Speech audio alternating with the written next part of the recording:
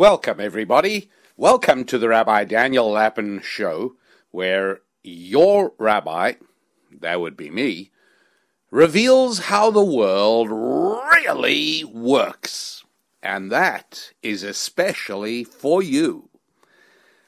And one of the ways the world really works is that, as is often said, one could never be too rich or too thin. Well, of course, like all attempts to compress vast wisdom into a single slogan or one sentence, it obviously falls short in many ways, including the fact that you can be too thin, you can be unhealthily too thin, and you can certainly be too rich if too rich means that you sacrificed vitally important parts of your life by overemphasizing the significance of wealth. We've spoken a number of times on this show about wealth. I have a number of books and audio CD programs on the creation of wealth and on increasing revenue. And I'll remind you a little later on of my website. You can go and explore that if you like. But today, in this show, I want to speak about thin. I want to speak about losing weight. As a matter of fact, I want to speak about the only way to reliably lose weight. There are so many diet programs and exercise programs and gym programs, and they all promise these extraordinary results. But as most of you have probably discovered, they all fall short. Eventually, they don't work. And yes, you can certainly watch infomercials on late-night television and encounter before and after pictures of individuals who've gone through these programs. And it's very possible that for those individuals, it did work. But it doesn't work for the majority of people. And the reason is because the truth is everybody knows how to lose weight, right? Exercise more, eat less.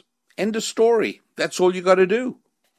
And so it sort of seems as if the problem with those of us who could stand to lose a few pounds, it seems as if the problem is simply just a case of lack of willpower, no self-control.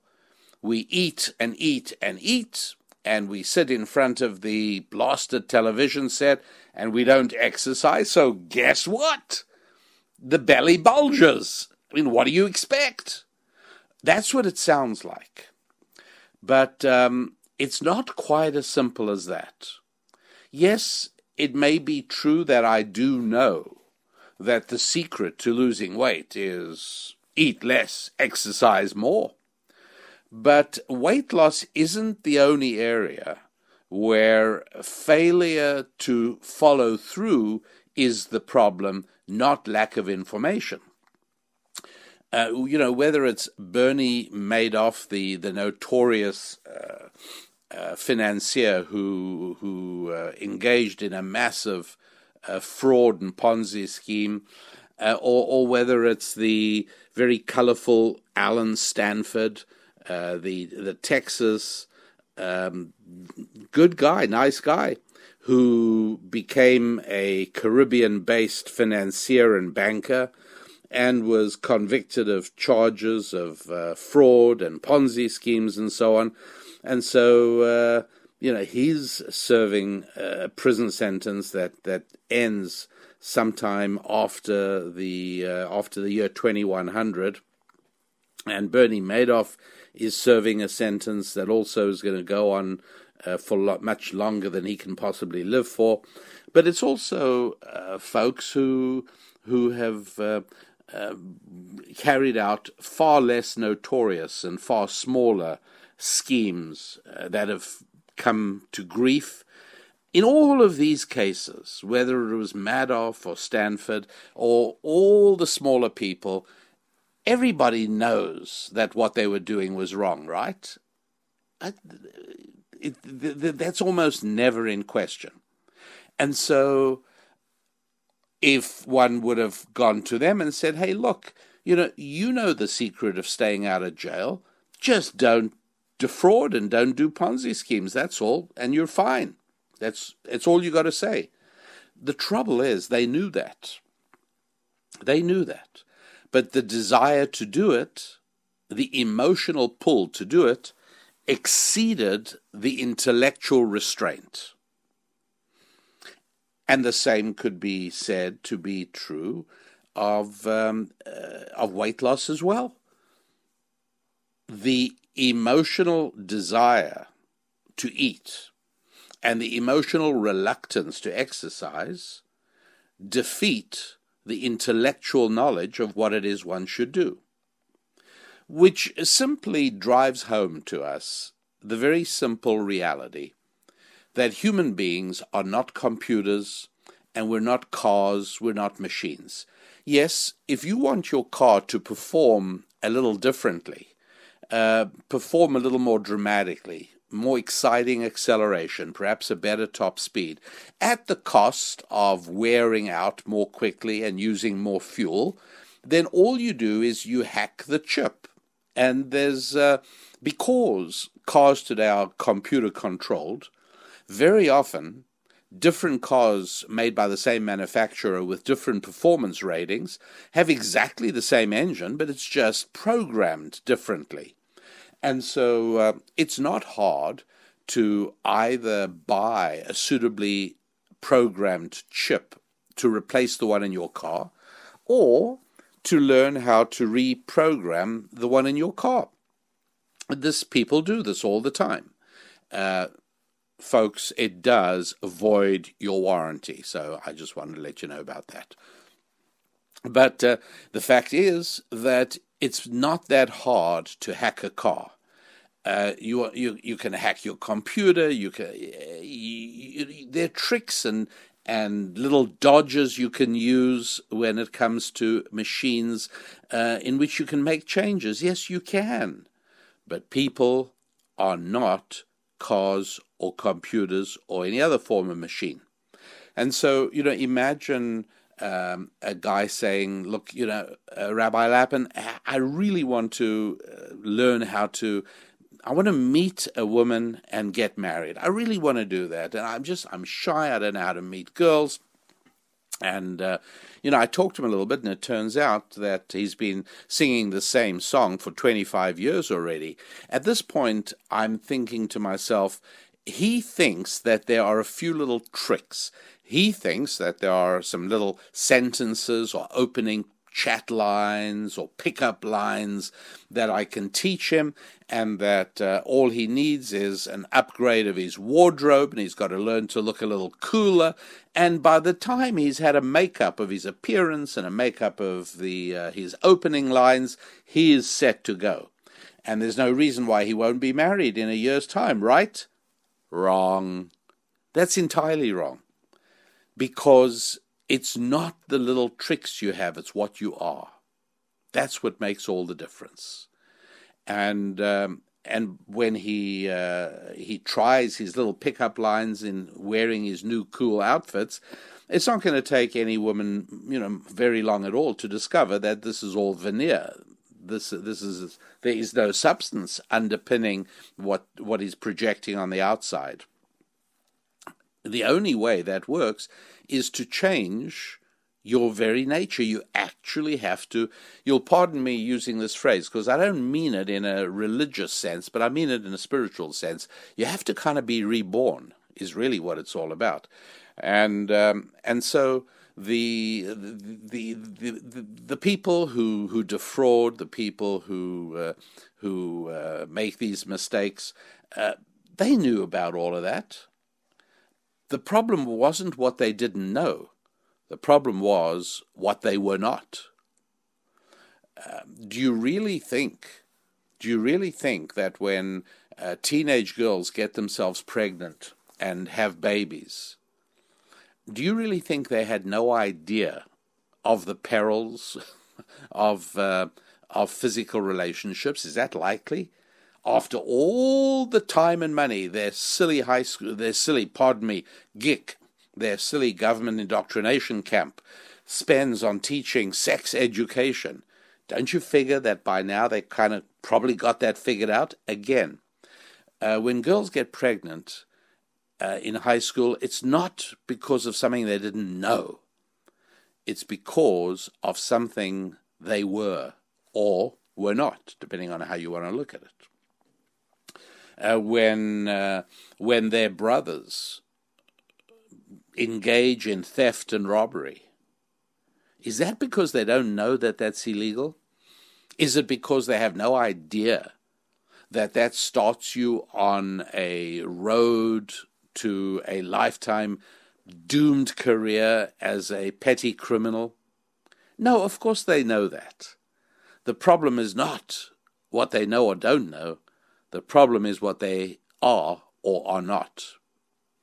And so, similarly, my friends, the reason that the overwhelming majority of weight loss programs don't work for most people, there are some people for whom they do, there's no question about it. There are the outliers, there are the occasional people who, for either certain body type or certain metabolisms, or with superb self-control, do somehow manage to lose weight on those programs. But do they keep it off? Different story entirely. And I think everybody knows how frequently that part fails, where you undergo on a frantic pre-summer diet and exercise program. You're really going to get in shape.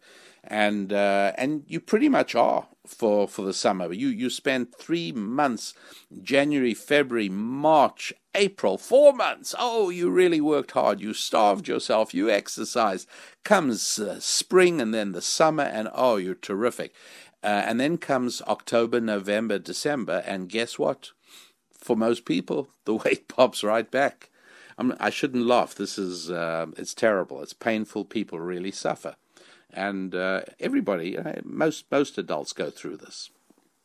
And so the problem, again, is not what you know or you don't know. Right? There's not a single one of us who doesn't know that the avenue to weight loss is eat less, exercise more. That's it. And you can play around with your protein diets and your carbohydrate diets and this and that. All of these are designed to make it easier for people with inadequate willpower.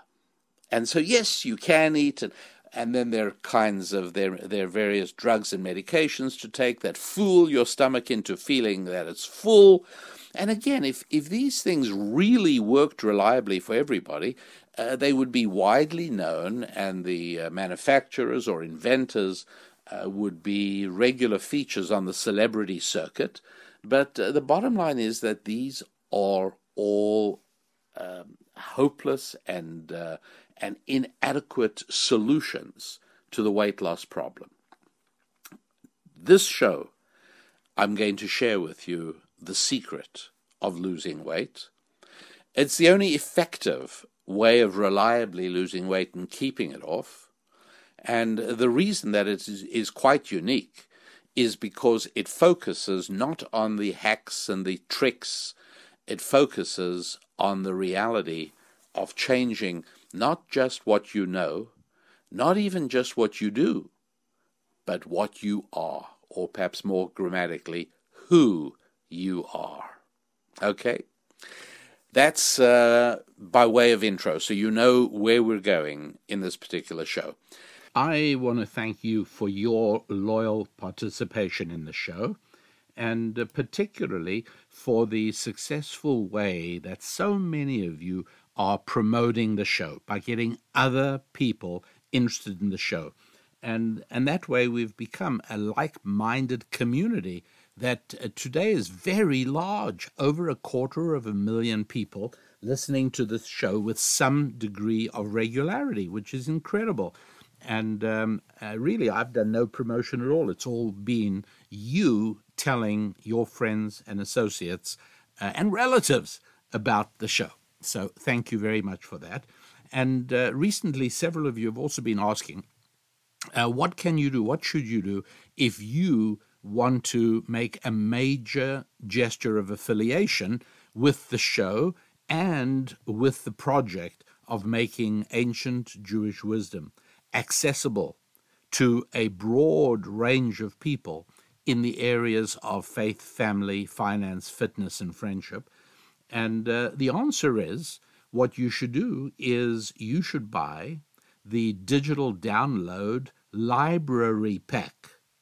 There is more than 35 hours of practical wisdom and our America's Real War ebook.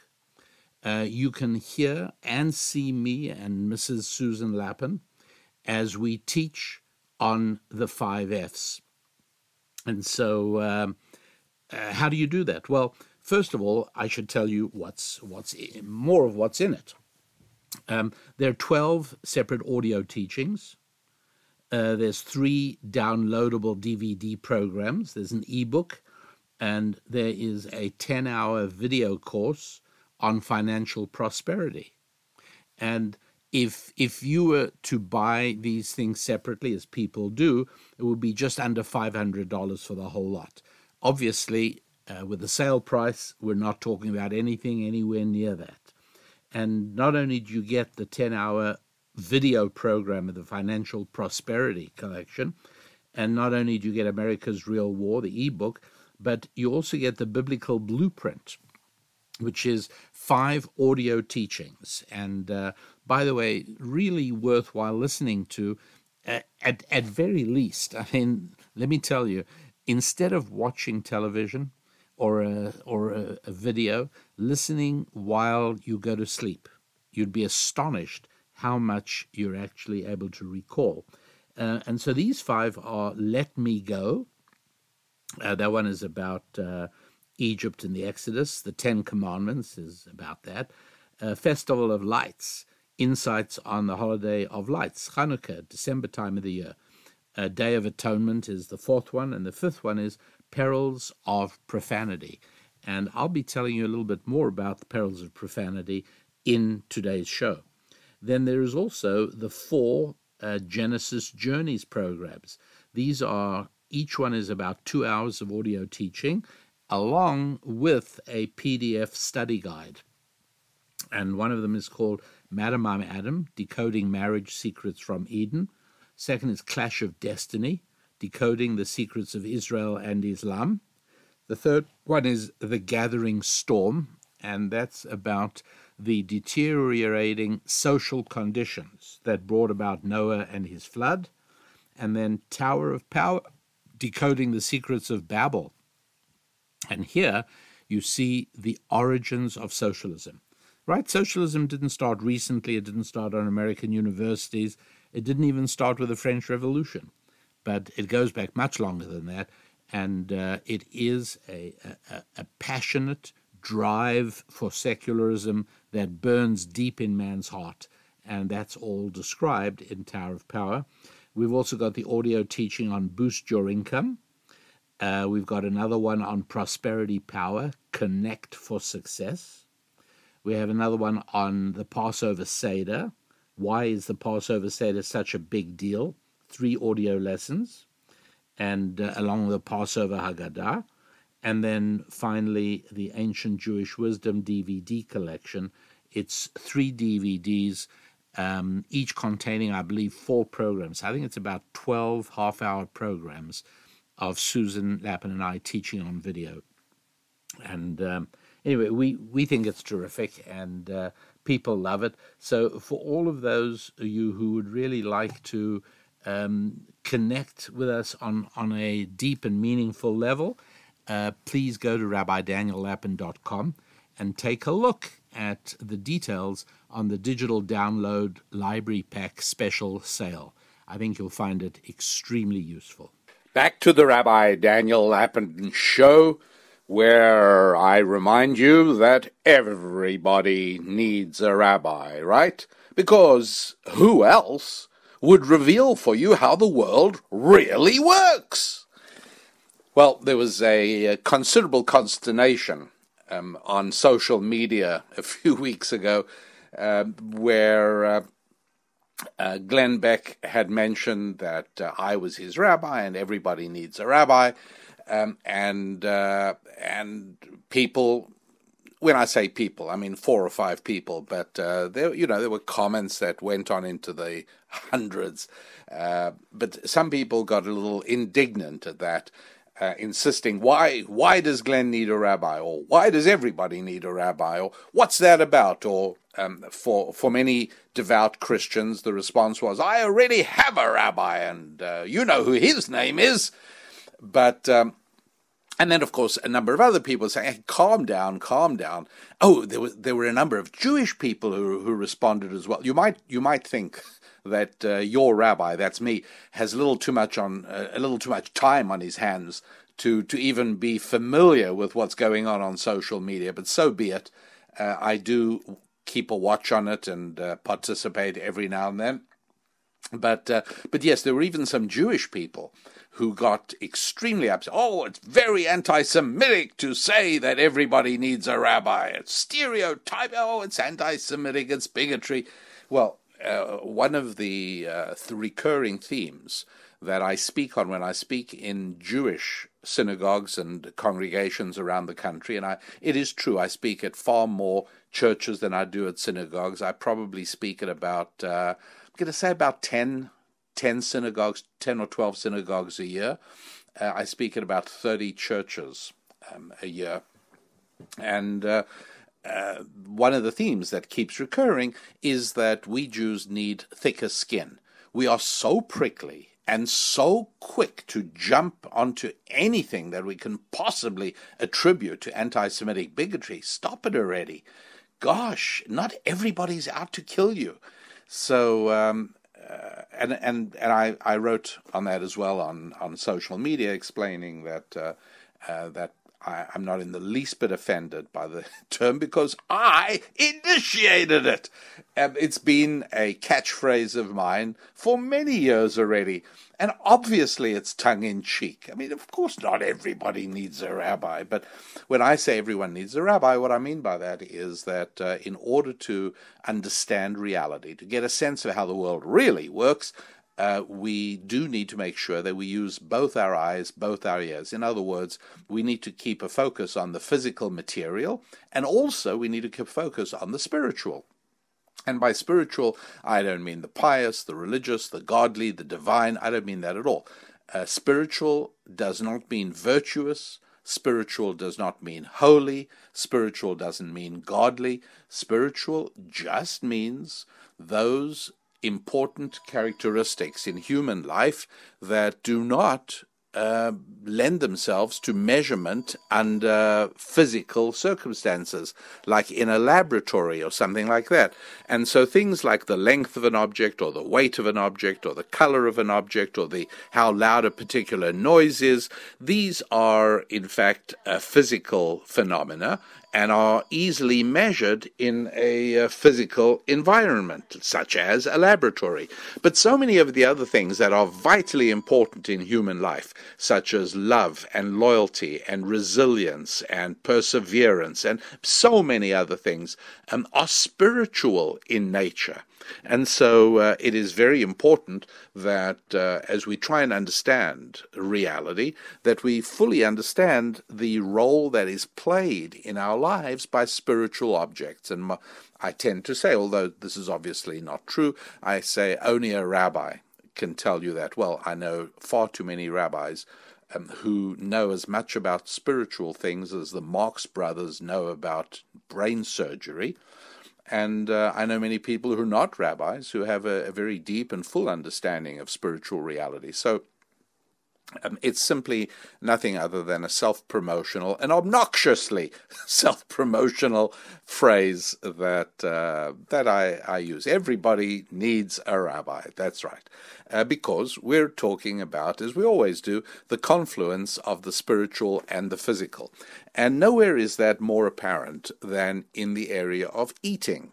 And that's, of course, what we're talking about. But in order to be able to tell you a little bit more about that, I also have to just give you a little bit of a picture on Sigmund Freud. What's that got to do with anything? Well, this. Freud is a guy who was born Jewish. His dad was Jacob. He was a businessman, and then he married a lady. Jacob, Freud's father, was brought up in Judaism. His grandfather, Freud's grandfather, Jacob's dad, was actually the person after whom Sigmund was named after. In Hebrew, his given Hebrew name was Shlomo, which is the Hebrew for the English translation Solomon. And whether Sigmund is the German translation of Solomon in any way at all, that I have no idea. And I made nothing more than a contemplative guess on the show a few episodes ago. I was speculating on whether Dostoevsky's first name, Fyodor, was related in any way to Peter. And one of the things I love about doing the show is how many of you contact me, how many of you stay in touch through the Contact Us tab at our website. I'll tell you about that in a little while. And I love that, because what happened is that I got 4 very erudite responses from people explaining, some explained the origin of Fyodor, the difference between Peter, the connection with Theodore, and I learned a great deal from that.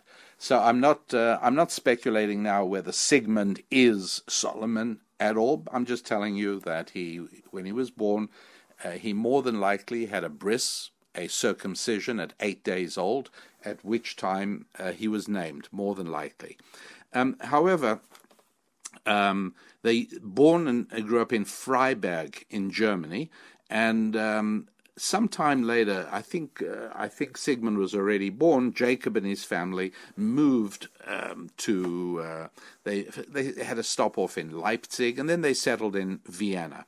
As soon as they got to Vienna, Jacob abandoned all religious tradition and basically severed his relationship with Judaism as a faith, and he became connected at that point with the Reform movement and Reform Judaism, okay?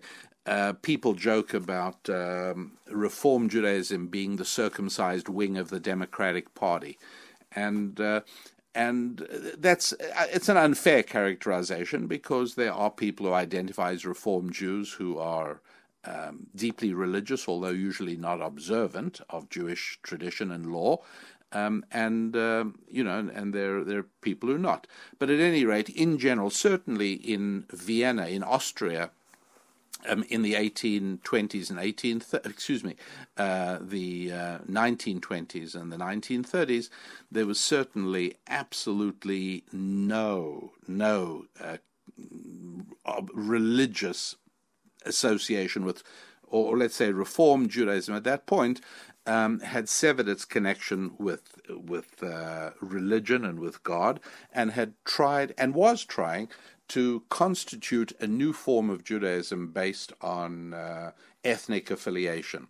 And so, for instance, one of the things that we can find is that in prayer books of that era, and this is true for Germany as well as for Austria, and again, Germany and Austria were very closely connected. Large numbers of Austrians welcomed the Anschluss.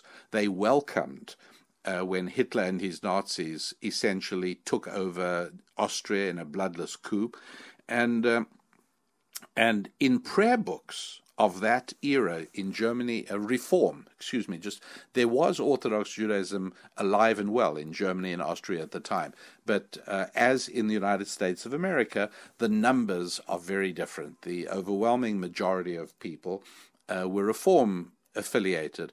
And it's not at all an inaccurate statement to say that for many people, Reform Judaism was the last station on the train out of Judaism, and for other people, often the first station on the journey, on the train journey into Judaism.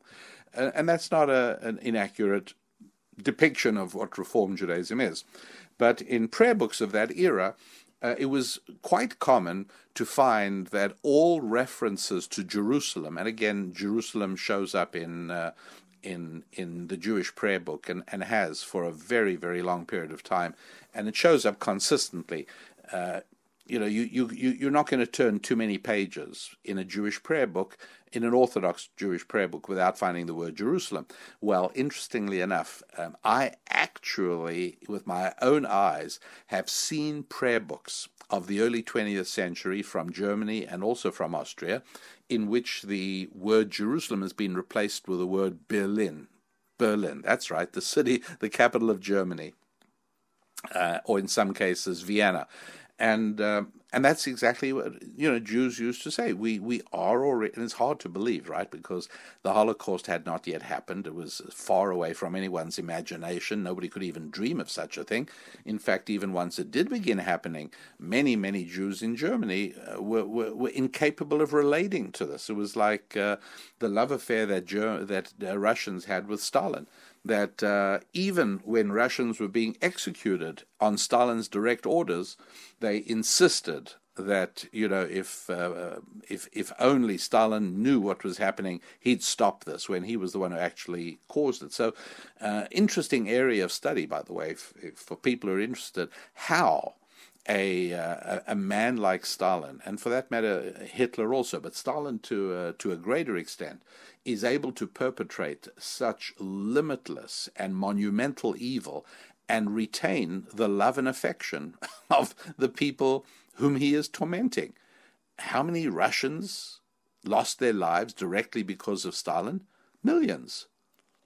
But for the most part, they continued loving him to the last day. And so this was the reality in Germany and in Austria before the war. Reform Jews spoke about the promised land being Germany. The aspiration of Jewish dreams and hopes was not Jerusalem, but it was Berlin. And so that became more and more the part of the life. Eventually, Freud's family abandoned all of that as well. I very much doubt that he had a bar mitzvah. Most likely not, because by then the family was pretty dissociated from any religious observance. As a matter of fact, when Jacob Freud married the woman who was going to become Sigmund's mother, he refused to have a Jewish ceremony. He wanted a civil marriage in the registrar, in a government office. He wanted absolutely nothing to do with the religious ceremony. Anyway, later on so Freud was very disconnected, and but not only disconnected, actually hostile. And I'll explain that to you in just a moment. The Rabbi Daniel Lapin Show, you're listening to it, and I'm grateful to you for that.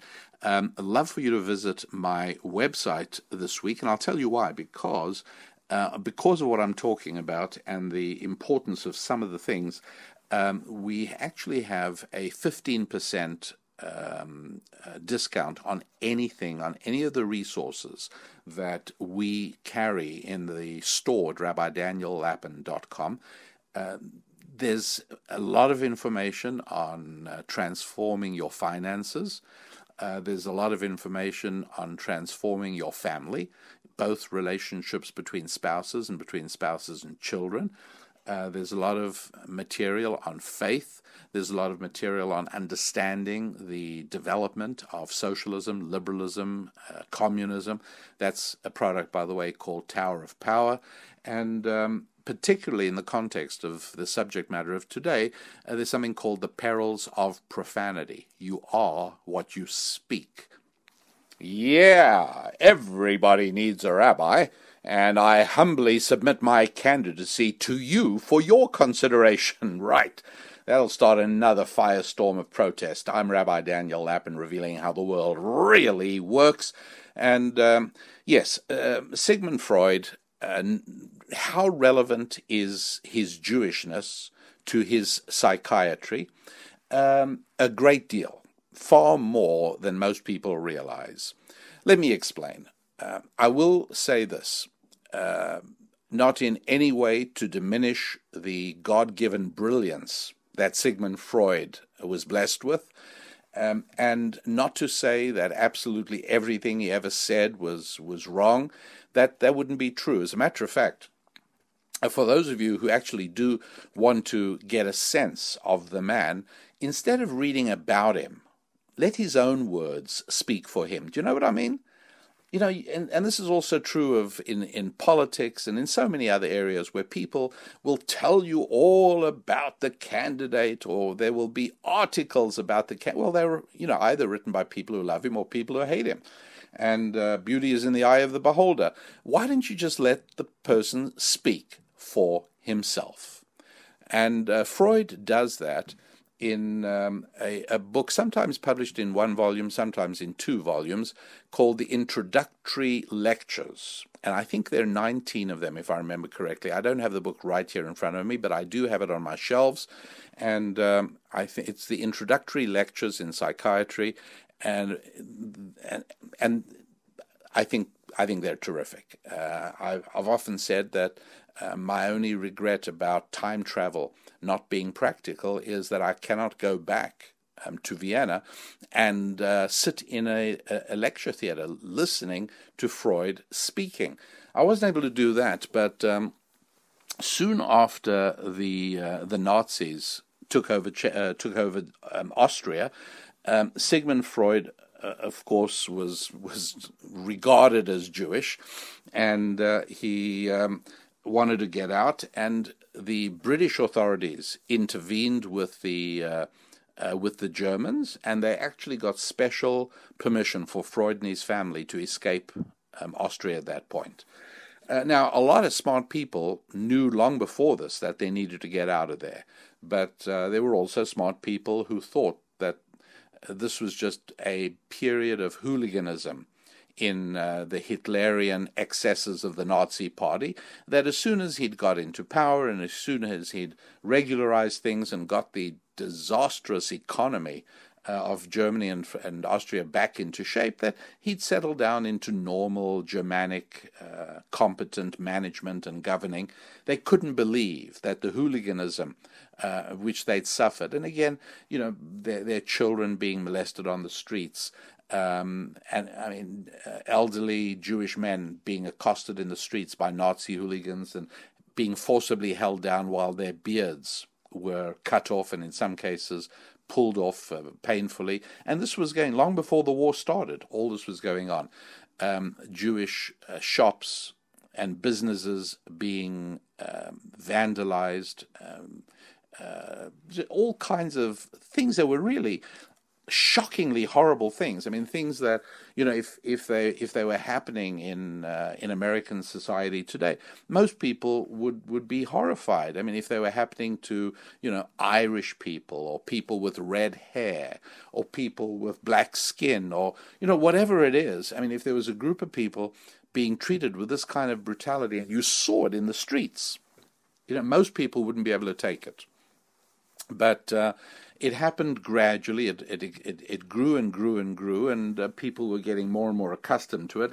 And as I say, people believed that it was not going to last and that they'd be okay. They'd eventually get out and everything would be fine.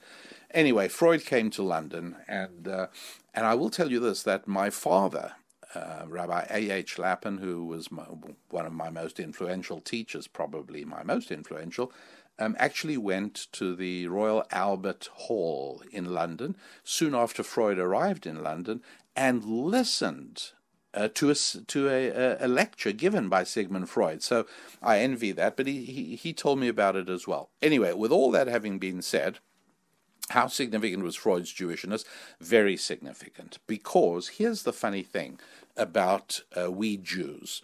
We are either absolutely dedicated and devoted to God and His Bible, or alternatively, for the most part, we are resentful, hostile, rebellious, and extremely negative. And so this is why it is that, there are many, many people who are not deeply committed or devout Christians, and neither are they hostile to Christianity. They're sort of indifferent to it. And wouldn't you agree that that's kind of the normal position to take? Hey, you know what? I like trains. I love trains. I even I mean, who today likes playing with model railroads, right? Well, I don't have time to, but I've got my whole model train set. I mean, I've literally got my whole model. I've got beautiful locomotives in the HO gauge. I've got all the rails. I've got the switches. I even digitized my layout. I was a very early adopter of digital control of model railroads. Who touches model railroads, right? I mean, it's hard to believe that, that it's not that long ago. The world has changed so quickly that people have lost interest in that. Anyway, my point is that people who are not interested in model railroads are indifferent to them, right? I could bore the pants off somebody just talking and talking and talking about model trains, or full-size trains for that matter. That doesn't mean that those people hate it. They just don't love it like me. As a matter of fact, they'd wish I'd shut up about it, because they could care less about model trains. Jews aren't like that with God and the Bible and religion. Jews are either for or against, with very few exceptions. As a matter of fact, I must tell you, it's almost kind of refreshing for me to run into people who tell me they're Jewish and have no religious hang-ups at all. For the most part, we tend to be either committed to the Torah, committed to the Bible, committed to God, or alternatively, aggressively, strenuously atheistic. And there is a surprisingly large number of people who will tell you they are atheists and they're Jewish, which to my Christian friends sounds completely preposterous, because you're either Christian or you're an atheist. You can't possibly be both. And I'm sure the same is true for most other religions. But Judaism is different. And part of it is because Judaism struggles, as it were, on a tightrope between religion and peoplehood. So Hebrews and Jews are referred to as a nation in the Bible, but it's also a faith. And it's not a nation such as, shall we say, the Swiss nation, where it's very difficult to become a Swiss. Anybody who wants to can become Jewish. You can join. So on that basis, it's obviously a religion, but on several other bases outside the scope of this discussion, it's actually a people. And so part of the sort of peoplehood of Judaism has been a very strong attempt to try and strip it of religion. And one of the great cries of the early days of the State of Israel, actually before the State of Israel, the early days of Zionism, in the 1800s already, was that we've got to become a people like every other people, which, when you think about it, is exactly the warning that God gives to the Jews in the Bible, that if you do try and become like all the other people, then I have no more use for you. And so all of these kinds of tensions were roiling in trying to understand Sigmund Freud and the development of psychiatry.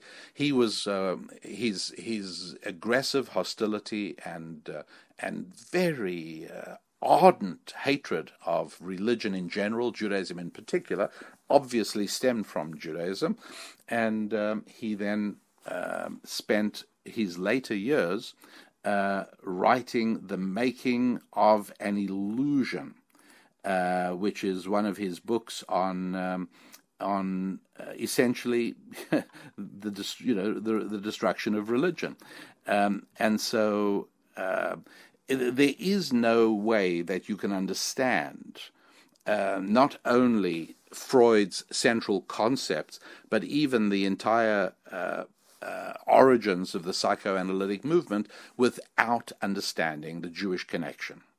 And again, many people used to protest in the early part of the 20th century, psychoanalysis and psychiatry. These are not Jewish topics, but the fact is they were. A very high proportion, then as now, by the way, of psychiatrists were Jewish. They really were. And so why was that? What was really going on? Well, what was happening was that up till that point, approximately, it was well understood that we have a body and that we have a soul. that our lives are driven by physical factors as well as by spiritual factors, as you've heard me speak about quite often. And it used to be generally understood. Today, I could speak in many circles in the United States of America along these lines and be lynched out of the auditorium with rotten tomatoes being flung at my departing figure, because the idea that there is a soul connected to our body would be viewed by many in America today as completely primitive and nonsensical and really something that needs to be stripped from the thinking of any educated, sophisticated, modern intellectual. But it didn't always used to be that way. And it was understood really all the way up into the 19th century. It was understood that we were bodies and souls. And that in the same way that there are things that can go wrong with your body, there are also things that can go wrong with your soul. When things go wrong with your body, you need a body doctor. When things go wrong with your soul, you need a soul doctor, or in other words, a rabbi, or a priest, or a pastor. And surely one of the most significant functions that was carried out by religious leaders back then as now was spiritual counseling, helping people solve problems. Now, these problems are very serious because there is such a thing as a psychosomatic disease. There is a disease which is entirely spiritual in nature and manifests itself physically. And I've told you in an earlier podcast, I've told you about a case after World War II in which my father was involved, where a psychosomatic disorder, where something that happened spiritually caused the actual paralysis of a gentleman's arm, and how my father, as a clergyman, as a religious leader, was able to cure him in a way that medical specialists were simply, neurologists were in on it, orthopedic people were in on it, every kind of doctor was in on it, but doctors were trained and are trained today to be strictly materialistic, to only look at the physical. Big mistake, of course, by the way. Different topic, another conversation. But that is part of medicine today. And psychiatrists are, well, before I get to that, the spiritual side is not usually a part of the training or the practice or the experience of most doctors, understandably. Especially specialists have to specialize, and we get that. But this realization that holistic health is a reality, that the health of your soul can very often impact the health of your body. More so that way than the other way. In other words, there are people who have horrible physical health conditions and suffer terribly physically, but who spiritually are beacons of light. The other way is very rare. You very, very seldom find somebody who is in very bad shape spiritually and whose body is, just fantastic and terrific. You find it, it is there, less so than the other way around. Point being that Freud's commitment, Freud's entire life was, we've got to find a way to deal with the non-physical side of the human being without touching religion. This single sentence I've just said is the full depiction of understanding the motivation and the life and the entire career of the late Sigmund Freud. And that's why at the climax of his life, he was writing books like Moses and Monotheism, and books like The Making of an Illusion. And in Moses and Monotheism, it's really important to understand that, really, we're talking about very, very, very wacky, crazy stuff. Really, it's just so strange. He spoke about, he basically redid the whole Moses story. It's as if the Bible didn't exist for him. And it was weird, and this is the specific Jewish ambivalence I've been talking about, that you can't be indifferent to the Bible, but neither can you accept it. And so you're resentful of something you don't believe in. That's the weird thing, which just goes to show that deep in the heart, deep down in the Jewish soul, there must be this conviction that God and his word are there and are true. And that today, anybody reading the Moses and monotheism, which is, absolutely not recommended. It's complete garbage. The central argument of the book is that Moses was really an Egyptian, and that monotheism originated in Egypt, and that Moses was actually murdered by the Jews.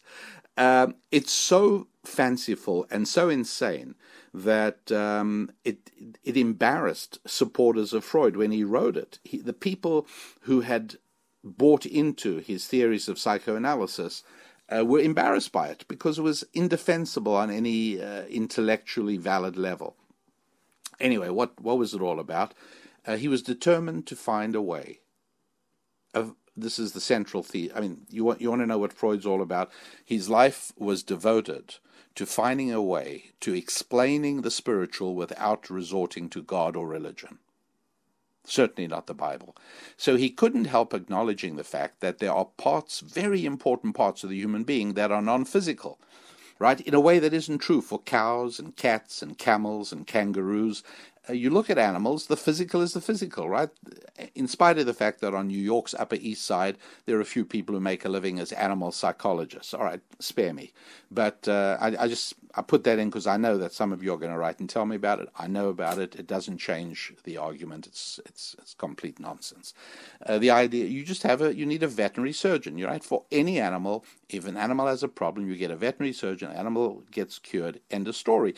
The veterinary surgeon never says, well, there's nothing wrong with him physically, but he's suffering, his psyche is, right? It's complete rubbish. With human beings, Freud couldn't escape the obvious reality that with people, there is such a thing as an inner spiritual aspect, and Freud's determination was to find a way of dealing with that without touching on religion. And so it was essentially the beginning of the field of psychiatry, which essentially turns everything into an organic problem. You're depressed, you need tablets.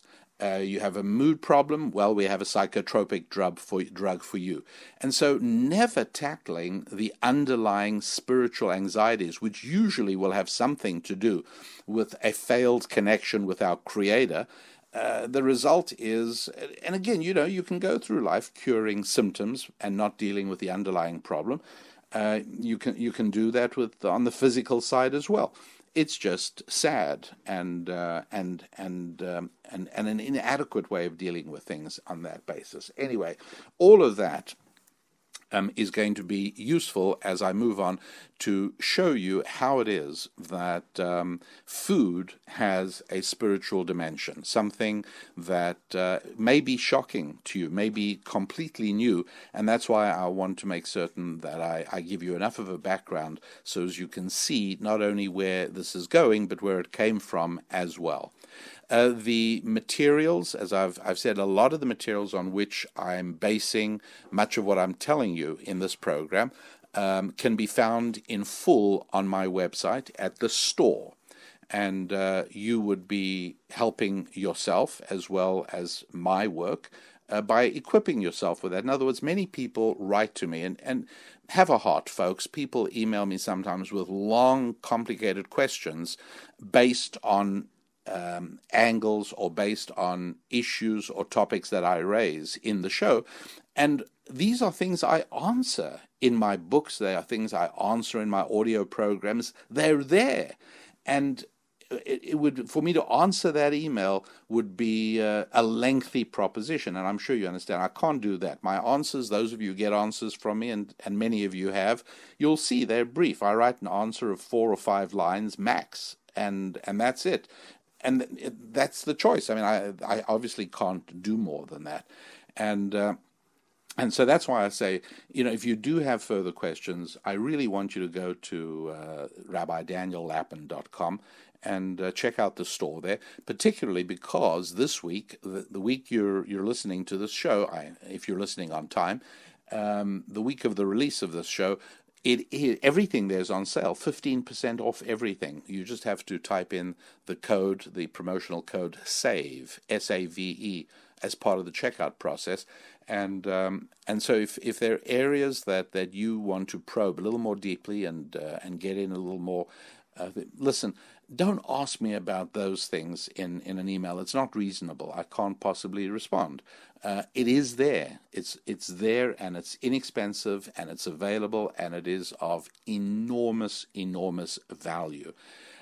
Just recently, I was talking to a young man, and an issue. He was consulting with me personally on a marriage matter.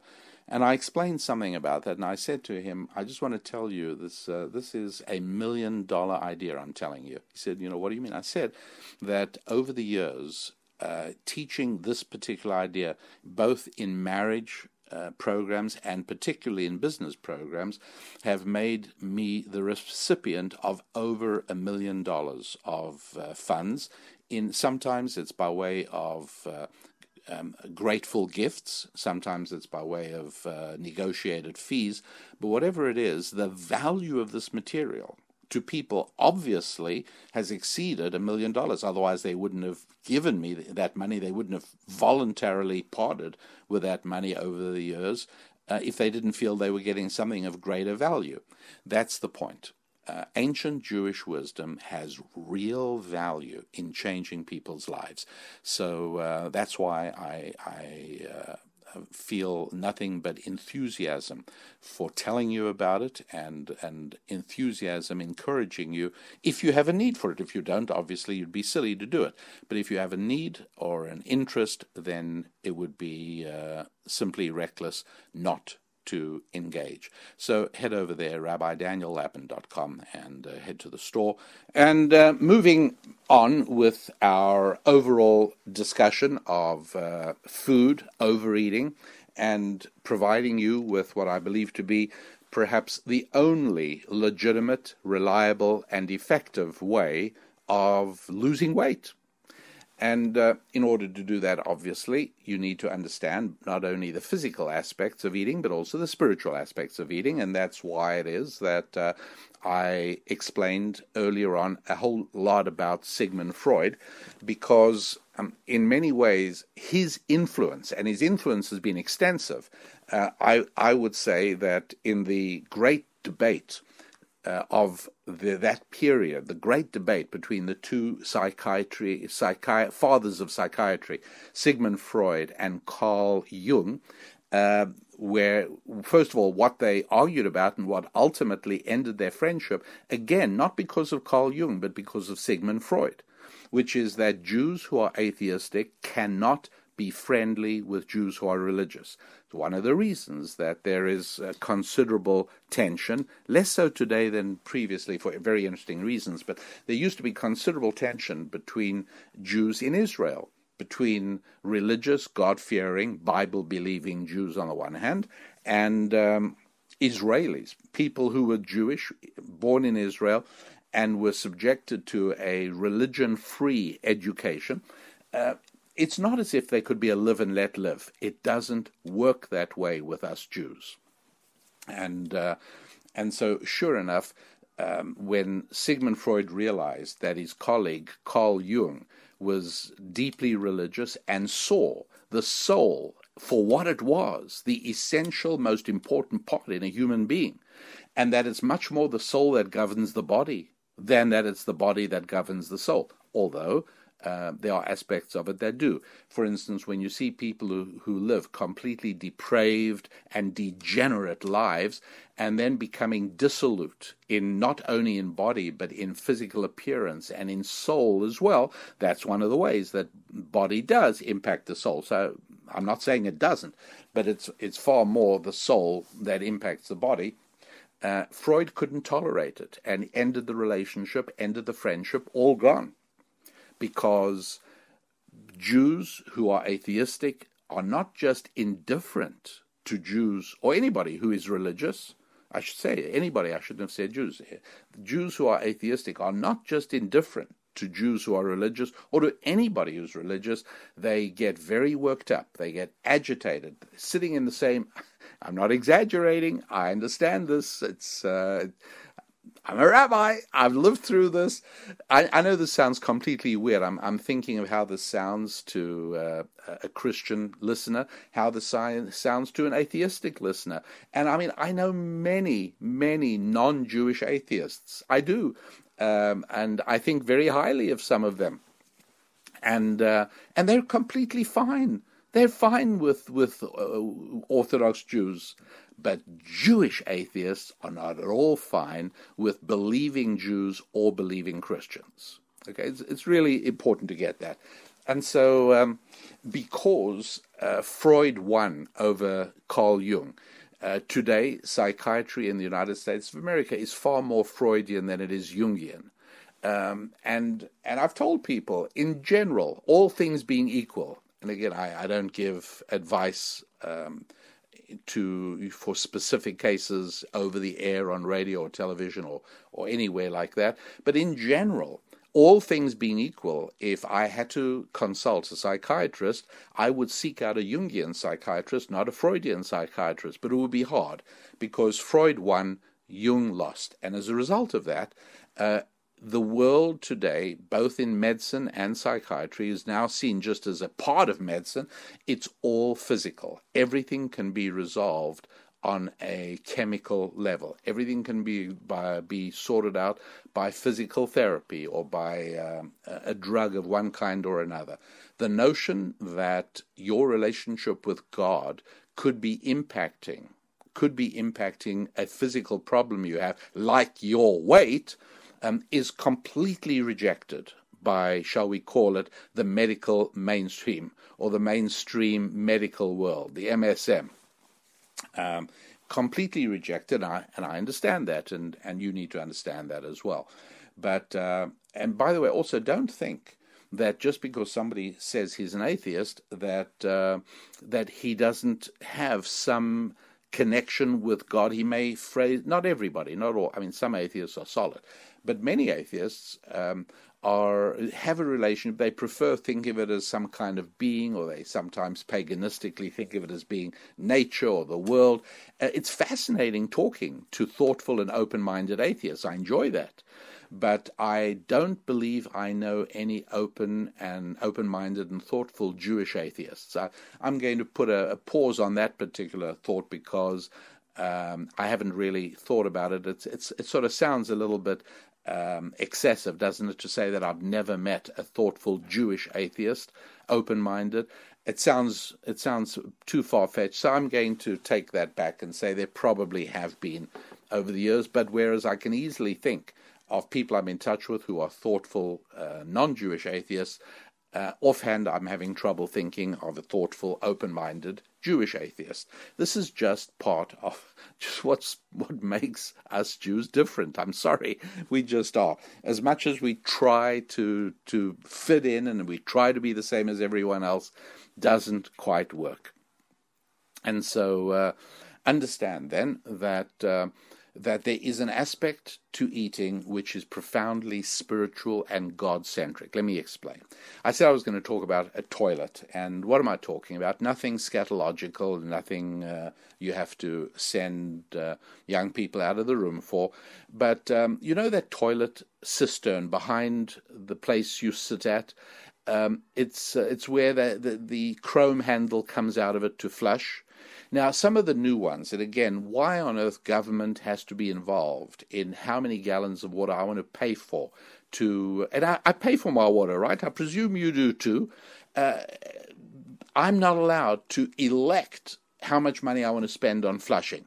The government tells me I have to use low flush toilets, and they have all kinds of mechanisms in there. But you know, I remember when we didn't build a house, we did major renovations on a house twice.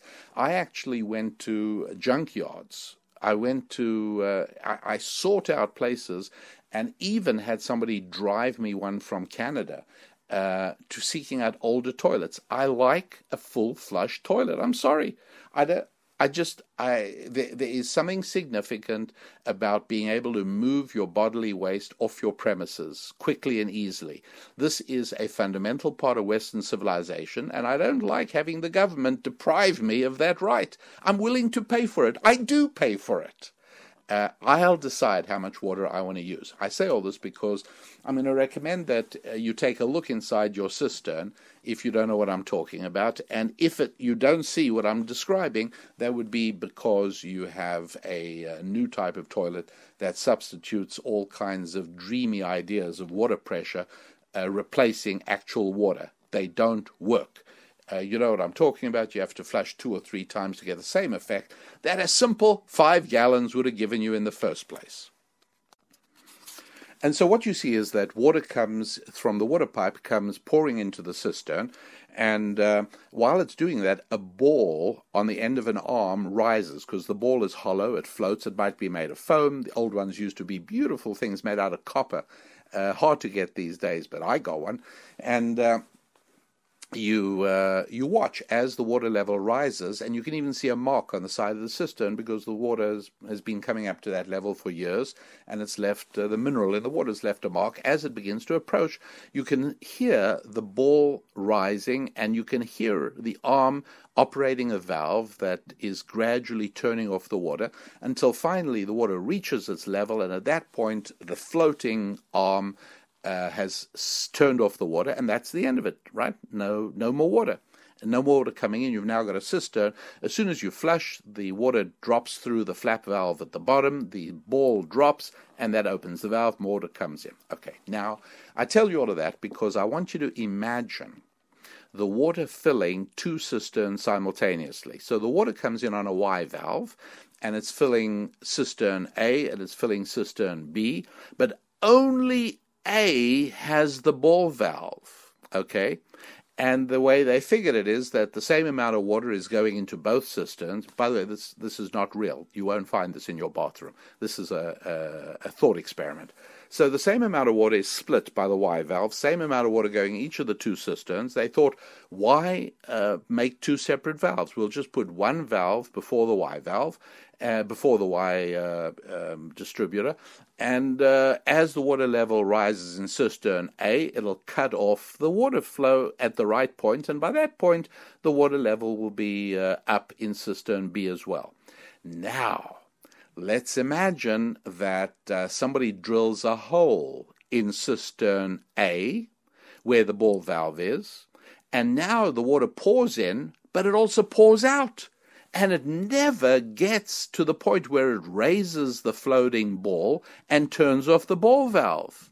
So now what happens to cistern B? Cistern B goes ahead and overflows. You follow my situation? Cistern A has the ball valve and a bad hole that somebody drilled in it. Cistern B just overflows because the water never gets turned off. All right?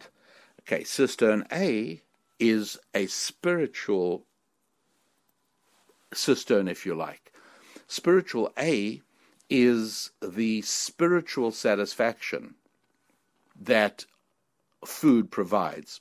Spiritual cistern B is the physical part of your tummy. And so what happens? Somebody has drilled a hole in cistern A. Somebody's made it impossible for you to feel spiritually fulfilled from food. And therefore, what happens? The food keeps on pouring in because the turn-off valve, which is operated by the spiritual part of our beings, never operates. And so it keeps filling cistern B until when? Until your belly bulges. Until you've got thighs like oak trees. Until you are so big and so heavy you can barely move. I mean, it's not joke-worthy, it's sad and tragic, but what is going on? My friends, here's the most important thing to understand, that eating provides a feeling of physical fullness, but it also provides spiritual fulfillment. And if something is interfering with a spiritual fulfillment, you keep on eating, because we all eat to satiation. But satiation is caused spiritually, and if something is wrong, and with that part of the ball valve not working, the spiritual side not ever filling up, you just keep eating. Way beyond anything your body actually needs, and for that matter, anything beyond what your body actually wants. And this is what, unfortunately, Sigmund Freud destroyed the understanding of in society. We eat not only to be filled, but also to be fulfilled. Food provides fill and fulfill. That's the key thing to understand. And I want to, again, remind you, and you'll pardon me, but there is a valid business aspect here, which is that when a business is providing an important and needed service or a needed goods, they'd be stupid not to tell you about it, and you'd be stupid to block your mind from it. This is one of the reasons that we don't mind advertisements of a certain kind. We really don't, if they are telling us about things that can improve our lives. We're smart enough. We can know what to buy and what not to buy. It's one of the reasons that people who are secularists attack advertising. Exploitative. It forces people. That's a view of people that is patronizing and elitist. The idea that advertising is so all-powerful that I cannot defeat it, I cannot resist it, that's an elitist, patronizing, secularistic view of humanity. I don't see it that way. I believe that those of you who have no need for the products and resources that I create and market will know not to avail themselves of it. I mean, that's all. I'm not a Svengali. I'm not a hypnotist. All I have to do is tell you it exists. And in this case, I tell you it not only exists, but this week it's at a 15% discount. So now you can make a different sort of calculation. It might not have been worth it to you at $50, but at 15% off at $42.50, it might be worth it to you. Every one of us makes our own calculations of how to utilize our financial resources. That having been said, RabbiDanielLapin.com, head over to the store on that website and know that this week use the promo code SAVE, SAVE, and in fact save 15%. So back with you then in a moment as we now take a look at what the spiritual fulfillment of food is and what you can do in order to enhance that as best you possibly can, in order to have your entirety, your body and your soul, send a ball valve message: stop eating, you're full.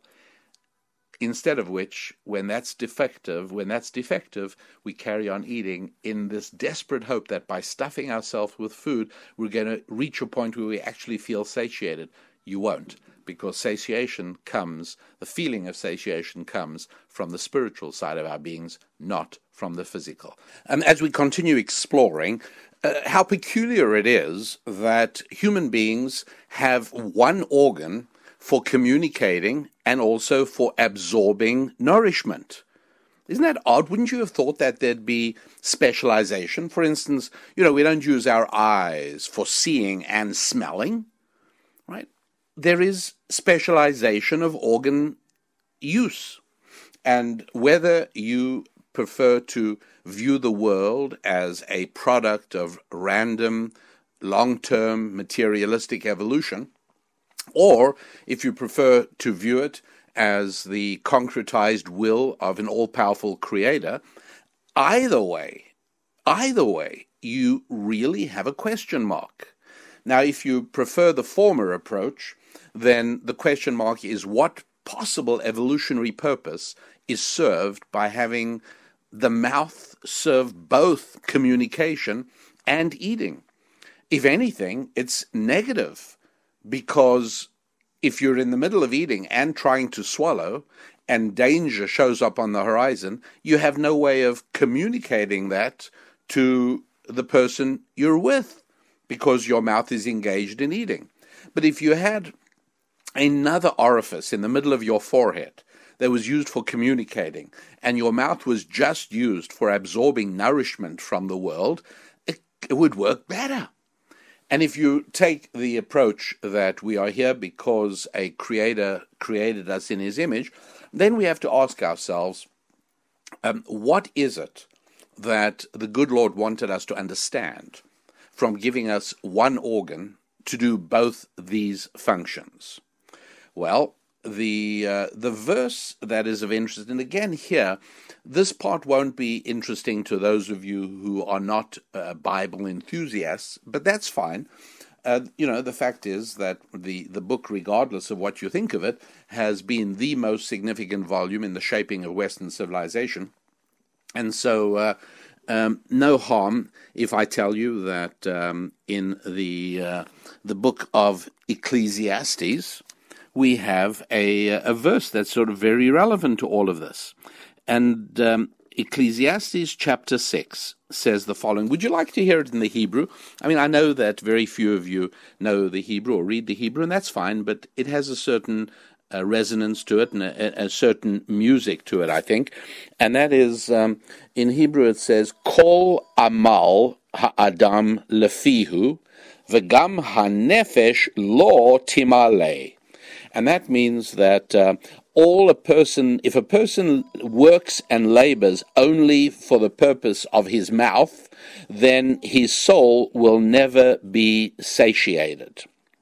Okay, in other words, all the labor that a person does, if it's only for his mouth, in other words, the entire aspect of his life is just to be able to feed his mouth. When you think about it, obviously that's the most basic survival function of the human being. No eat, no live. It's as simple as that. And so if, now again, we have built up an infrastructure. You like your car, well, its main purpose is to get to work so you can work and get paid so you can eat. You like your television set. Well, that's one of the functions of being able to expand your appetite in a sense. And it's part of what you have rewarded yourself with, regardless of whether that's a good idea or not. But says Ecclesiastes chapter 6 verse 7, if all your work is for your mouth, then the soul will never be satiated. And that is one of the paramount verses from which ancient Jewish wisdom understands everything I'm explaining to you. And I'll lay this out in much greater detail in a new resource I will soon have available on the store at my website, rabbidaniellapin.com, where all of this will be presented in greater depth along with the various exercises and programs. But for practical usage, I'm going to give you enough right here in this program now that will enable you to begin employing some of these things in order to live healthier and lose weight in the only way that really works. So, as I said, the key to it is understanding that if you leave the spiritual side out of it, and all you're doing is eating to feed your mouth, you'll never be satisfied, which I've already explained. Now, the fact that the mouth serves this double duty, as I've spoken about, is very interesting because I have wonderful experiences through broadcasting. And talk radio is great. And while I was broadcasting on KSFO out of San Francisco, which was a great station, I was there for a number of years, and I really enjoyed it. And one of the things that happened was that I was talking a little bit about the dangers of speaking carelessly, using your mouth carelessly. And I get a phone call, and it's a guy driving back in the car from camping in Lake Tahoe, right, California, border of California, Nevada. And he had two young guys in the car. One was his son, one was a friend of his son. So he had taken these two boys camping, and it sounds like they had a great time. They're driving back, and on the way back, they got the radio on, and the boys had a station they wanted to hear. And at one point, I guess something came on the station they weren't interested in. So one of the boys gave him a CD to pop into the player in the car. He pops it in, and out comes the obscene lyrics of a rap song. Lyrics, the guy says to me, look, I would have been embarrassed even if the boys were not in the car. But having my son and his friend in the car, it was intolerable. I didn't want them to know that I could hear that sort of stuff. And he said, I didn't want to hear it.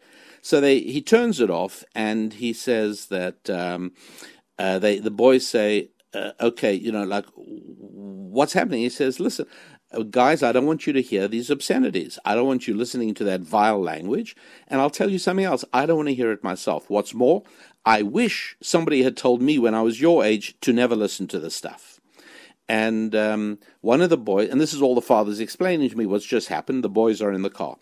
And then he says, and one of the boys says, why not? What's wrong with it? And he says, at that point, I dialed you up. I knew you were on the air at this time. I flipped the radio to your station, and I'm now calling in. So I thought, okay, this is very interesting. And by the way, what I told him then was the genesis of the audio program I've been telling you about, called The Perils of Profanity, the You Are What You Speak. And I explained that there are very good reasons, and you don't have to fall back on it makes God mad or anything like that. There are very good reasons why using obscenities and profanities are really destructive. They're destructive for your business life. They damage your ability to communicate. And on my program, The Perils of Profanity, I explain it in full detail, obviously, to him, because there was a limit to how much you can cover in a conversation on talk radio. I wasn't able to go into the whole thing, but at least I did enough so that when I said, tell me, do the boys in the car, if they can hear me, or ask them, I want to know, are they able to at least begin to see that this is not because you're just an old fuddy-duddy or that you're not with it, but this is actually harmful. And he spoke to them, and I heard everybody say, it's given us something to think about, which is as much as I could hope to do under those circumstances. But since then, I have put the entire lesson, all the teaching on the damage you can do by allowing your mouth to become familiar with expressing obscenities and so on.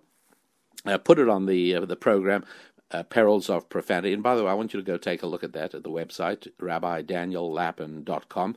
And you should know that it's very inexpensive to begin with, but there's a 15% discount, as I've told you on the show, this week. So just during checkout, put in the code SAVE, S-A-V-E, to be able to activate that on that product or anything else that I've produced.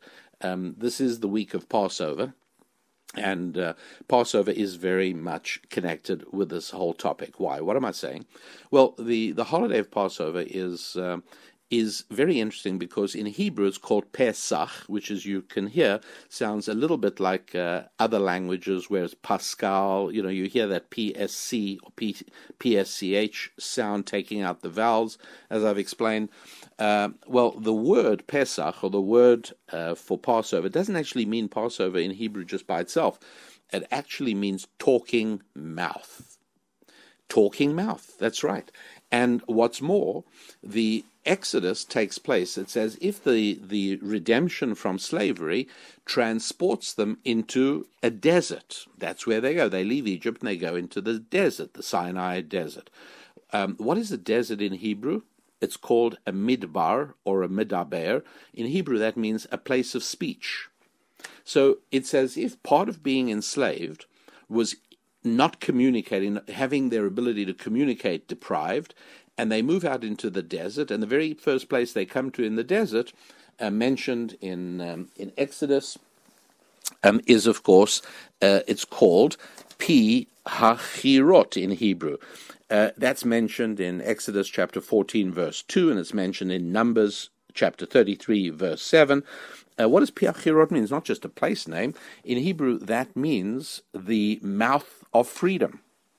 And so redemption from troubles of almost any kind depend upon effective communication. And so the only time during the entire Jewish calendar year, with all the festivals, the only time you actually need your mouth is on Passover, because you have to do a speaking. The Passover Seder is all about speaking. But wait, it's not only all about speaking, it's also all about eating.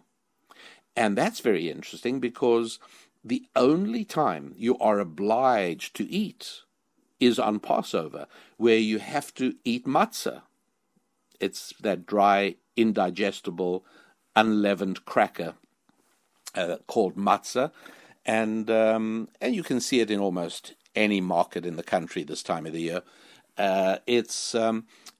You have to eat it.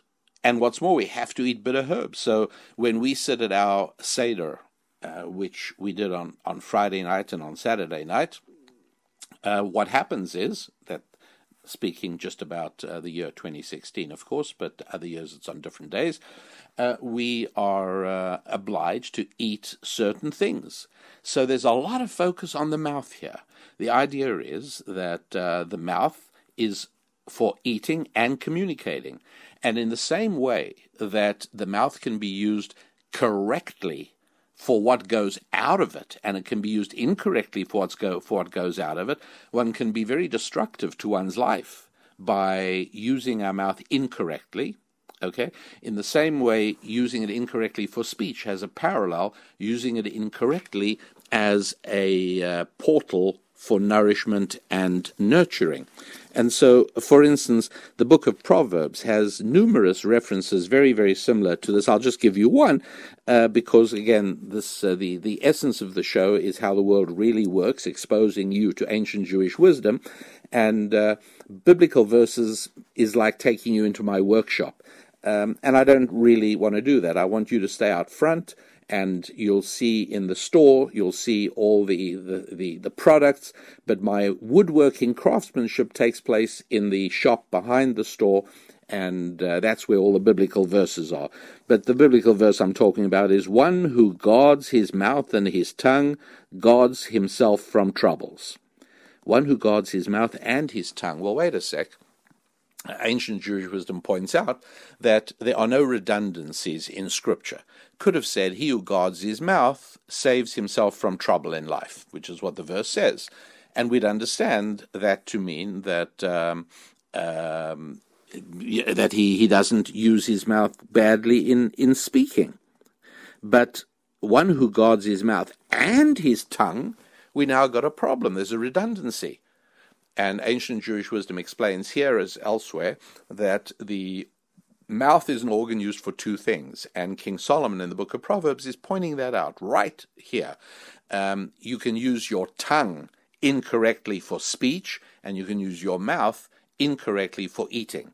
Use your tongue incorrectly, you could be slandering and gossiping, you could be using profanities and obscenities that destroy your ability to communicate. You could just be inarticulate and non-eloquent and leave it at that, not take seriously your obligation to work on your communicative abilities. All of those things are bad for your life. In the same way, one can make mistakes with our eating, with the mouth, not the tongue. What happens there? Well, what happens there is we become bloated and fat. I mean, that's what happens there. We're using our mouth badly. It's very, very simple. And think about, again, a parallelism, a sort of very nice symmetry in understanding this interesting organ, the mouth. Putting out, and we're communicating. Putting in, and we're nurturing the body. Well, think about that for a second. What is speech actually? Isn't speech the mechanism by means of which the human being can bring ideas into the physical reality? Right? In other words, if you've got a business plan, if you cannot express that to your partner or to your investor or to your friends, if you can't express that, then no business will ever come out of that business plan. You first got to be able to communicate it, and then afterwards you might write it down. But speech is the beginning. And so the word is what converts abstract into reality and into practical. Or if you like, the spiritual gets converted into the physical by means of speech, using the mouth in that fashion. What about when you use the mouth for ingesting nourishment? Well, now you're doing the opposite. You're taking physical and converting it to spiritual. Why? Because a human being is primarily a spiritual reality. And so when we take food, we're taking something that is materialistic and physical in the world, absorbing it into our body, and now that becomes a spiritual part, or part of our spiritual existence. Our whole ability to eat and breathe and talk depends on that food we brought in. So the mouth, when it's in mode 1, namely speech, is taking the spiritual and converting it into the physical. When mouth is in mode 2, namely eating, now you're taking the physical and converting it into the spiritual. And what can we do with all of these ideas? Well, I'm sure you're beginning to see the picture emerging. I point out that there are two ways that I can think of showing you the spirituality of eating. Well, one of them, of course, is unfortunately the whole area of eating disorder. Anorexia nervosa, bulimia nervosa, binge eating disorder, and so on and so forth. And all of these food disorders all coexist. When they present, it's almost always with depression, substance abuse, anxiety disorders. As a matter of fact, the highest mortality rate of any psychiatric disorder are the eating disorders. They are really serious. And everybody recognizes that for repairing, helping somebody with an eating disorder, you don't go to a doctor to get a shot. You have to go to a psychiatrist. Again, thank you, Sigmund Freud. But the truth is that in Bible-believing religious communities, more often than not, eating disorders are very rare. And when they do occur, they're quickly solved spiritually, almost always.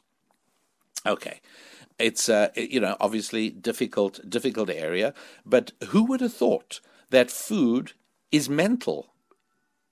Me, I would have thought that, because I know ancient Jewish wisdom, and now you do too. And so it's no surprise that eating disorders are psychiatric or spiritual, as we should really more accurately think of it. And another aspect of it is that throughout the Torah, throughout all of Jewish life, it is very clear that no spiritually significant event or occasion takes place without eating. From which you get the the old joke. They say that the way to celebrate any Jewish holiday is to simply make the statement, they try to kill us, God saved us, let's have dinner. Because everybody knows that Jews celebrate by eating. But that's not just for a party. That's because the act of eating, when done properly, is spiritual. And when the act of eating is done properly, and it becomes a spiritual action, then it becomes fulfilling long before it becomes filling. In other words, you can quit eating in time. And so instead of thinking that overeating is simply a result of lack of willpower, no self-control, realize that there's a lot more to it. And that is that there is a spiritual dimension, and that the person who's eating so much is eating in order to be spiritually filled. But you'll remember the toilet cistern example. All that spiritual energy is running away to waste because the person is not aware of it. And so he keeps on eating and eating and eating in a desperate desire and attempt to reach a point of feeling satisfied, harmonious, totality, shalem in Hebrew, to just feel complete.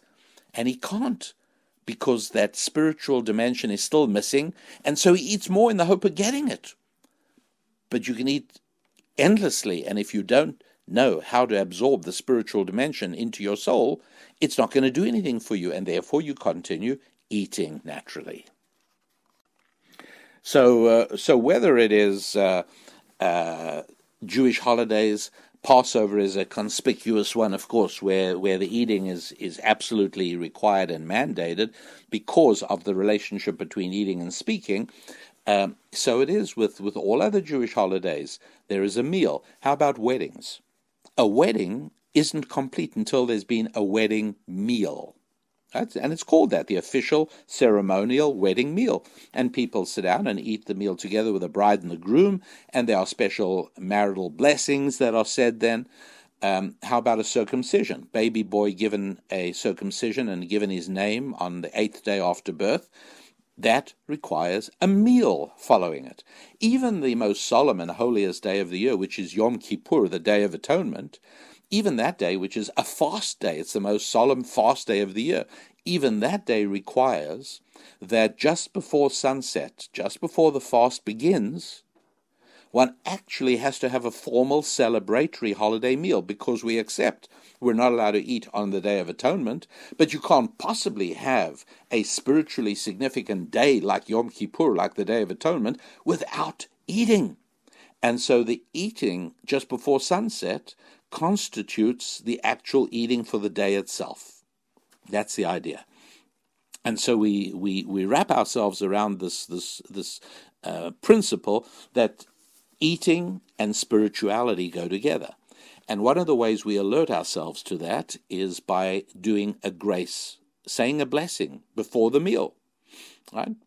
Although in Deuteronomy chapter 8, verse 10, it says, "And you shall eat and be satisfied and bless the Lord," that's talking about, once again, eating physically and being satisfied spiritually and then bless the Lord.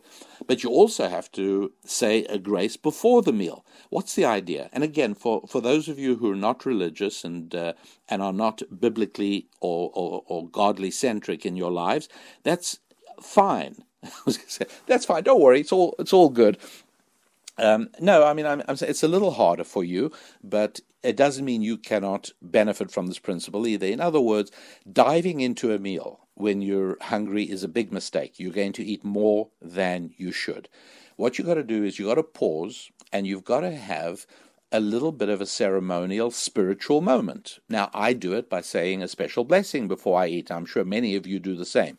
But the truth is that if there's any way at all that you can sit down to the meal and not tuck your napkin in, slap your tummy and say, "I can't wait to dive into this," that's destructive. If you can pause and take 30 seconds on a spiritual moment, that sets you in the right mood not to eat more than spiritual satiation requires. And another thing is to avoid eating by yourself. Right? Everybody knows that that you eat more when you're by yourself. Right? Part of it is you're taking away the communication idea. And so the biblical way of eating is, first of all, always with other people, number one. Number two, always to make the conversation just as important as the food. And number three, once there is conversation, that helps you attain the third level, the third point, which is to savor the food. In other words, if you watch how some of us have learned or trained ourselves to eat, it's very negative. We spoon a forkful of food into our mouth. We're hurriedly chewing it. We can barely wait to swallow it. Why? Because the next forkful is on the way to the mouth already. Slow it down. Just slow it down. Savor it. Chew, which it's okay to do if you're in the middle of a conversation and you're listening to somebody talk. You chew with your mouth shut, please. And that's if your mother went to the same mothering school my mother went to. Then you're slowing it down. And again, there you are allowing the satiation message, in this case both physical and spiritual, to reach your control centers. It's very important.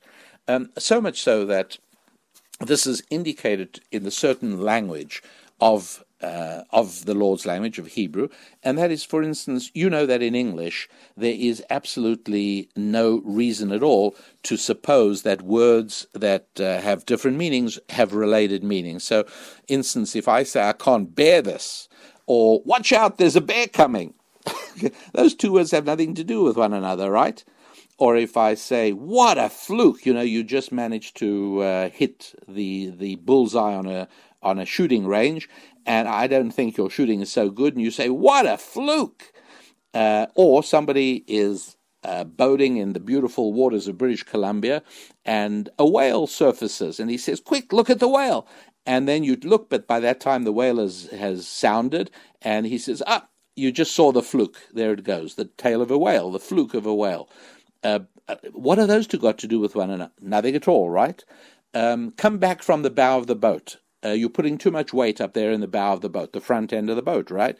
Or what a certain president enjoys doing to foreign dignitaries, namely bowing to them. What are those two things? No, nothing. But in Hebrew, it doesn't work like that. In Hebrew, the word for word is exactly the same as the word for bees, words and bees. And as a matter of fact, the fifth book of the 5 books of Moses is Deuteronomy, and in Hebrew it's called Devarim, which means words or bees. Now, what have bees and words got to do with one another? They both can produce honey or stings. Get it? Again, that has to do with using your mouth correctly in mode 1, namely putting out communication. Words, bees. That's right, honey or stings. Another example is the word for bread. Now, bread is always used as, your nourishment, your bread. Earn your daily bread. But it's an expression not only in Hebrew, but also in English. And in Hebrew, the word for bread, lechem, doesn't only mean bread, it also means battle or war. What's the idea? And this brings us to exactly the point, to realize that every meal is a mini battle. Every meal I enjoy is a tiny little moral war going on. Between the pull of just the physical, which says eat, eat, eat, eat, eat, and the spiritual, which says try and derive maximum satisfaction, satiation, and yes, pleasure from every mouthful. Thanking the Lord for making that possible. Recognizing that in eating each and every mouthful, you are drawing in physical sustenance from the world in order to maximize spiritual potential, yours. In other words, you're almost playing a role in elevating that steak and allowing it to fulfill a higher purpose, namely the nurturing and sustenance of a human being. Now, obviously, for a human being that thinks, as Ecclesiastes said, a person who thinks only of his mouth will never be satisfied. Then he's not doing much good to creation by eating that steak, because he's not raising it to a higher level. But somebody whose language is going to be refined and whose language is not going to be vulgar and demeaning and obscenity-laced or profanity-laced, that's a person who's using his mouth correctly on the output. Therefore, on the input as well, he's more capable of using it correctly. And as we begin to approach the end of today's show, it's also worthwhile remembering that the very first time that God speaks to humanity, the very first time God speaks to his child, to his creature, to his creation, is the very first 2 times, I should say, addresses man's fundamental appetites. The very first time God speaks to humanity and to man, he says, be fruitful and multiply. And again, in Hebrew, the fruitful and multiply but are not just synonyms. Remember, I said there are no redundancies in Scripture. So it might be poetical to say be fruitful and multiply, but in the Lord's language, actually in the original, it says bond through sex and have children. That's what it's really talking about. So the very first statement that God makes to humanity is have sex, connect with one another sexually and have children, marry. And so that's acknowledgement of the physical drive for sex. And then the second one is where it says that God put a man and put him in the Garden of Eden. And what did he say? He said, here are the trees that I've put in the Garden of Eden for you, and of these you should eat. And I'm looking at chapter 2, verse 16. All the trees of the garden you must eat. Now, in the English, it very often says you may freely eat or you must surely eat, and that's because the word eat gets repeated. In Hebrew, it's achol tochel. And the word is repeated, and so translators don't always know what to make of the repetition of the word eat. But now we get a very good idea, don't we? Which is eat and eat. You must eat physically and you must eat spiritually. Right? Very, very important observation you should be aware of. Chapter 2, verse 16 in the book of Genesis. And that, again, establishes this basic principle. Make the spiritual dimension a part of your meal, a part of your eating. And that'll be the surest way to make sure that cistern B doesn't have a hole drilled into it, so as that it can fill up properly and the ball valve can be turned off, so as that your desire to continue pushing food into your face diminishes, because the satiation that comes from being spiritually fulfilled by that food occurs and is able to end the meal, as it were, at the right time instead of far too late. Well, my dear friends, thank you so much for staying with me throughout this this complicated program. Make no mistake about it. Today's show is not easy and particularly difficult to hear for those of us who can indeed and should indeed lose a few pounds, but nonetheless really effective, because it is a way that actually does work. So this time in this show, what we really emphasized was fitness, right? Just really focused on fitness. But nonetheless, as you know, all the 5 F's are an integral part of a unified and comprehensive life of completion and fulfillment. And so, yes, fitness has to do with family and finance. It has to do with friendship. And yes, even with faith, as we covered during the show. So thanks for being part of such a long show. Thank you for helping to promote the show. Tell folks about it, and thanks for visiting the website at www.rabbidaniellapin.com.